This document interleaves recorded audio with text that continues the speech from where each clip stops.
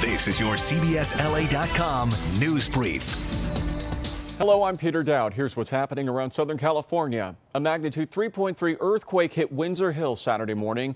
People throughout West LA say they felt and heard the quake as a slight thump, but there have been no reports of any damage. Police are investigating a murder in South LA near a church. A middle-aged man was shot several times. Officers say he did not have any identification on him, so they believe robbery may have been a motive.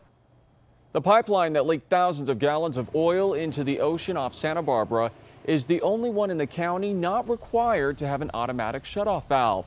The company that originally owned the pipeline sued the county in the 1980s. For the latest on these stories and your news any time of day, stay with CBSLA.com. Greetings, everybody. I'm Kaj Goldberg in the Weather Center. We've had a beautiful start to the three-day holiday weekend. Low 70s today. We'll see more of the same tomorrow on Sunday. A little bit more sunshine out there. As we head towards Memorial Day Monday, fantastic conditions. We'll see plenty of afternoon sunshine, a little bit warmer.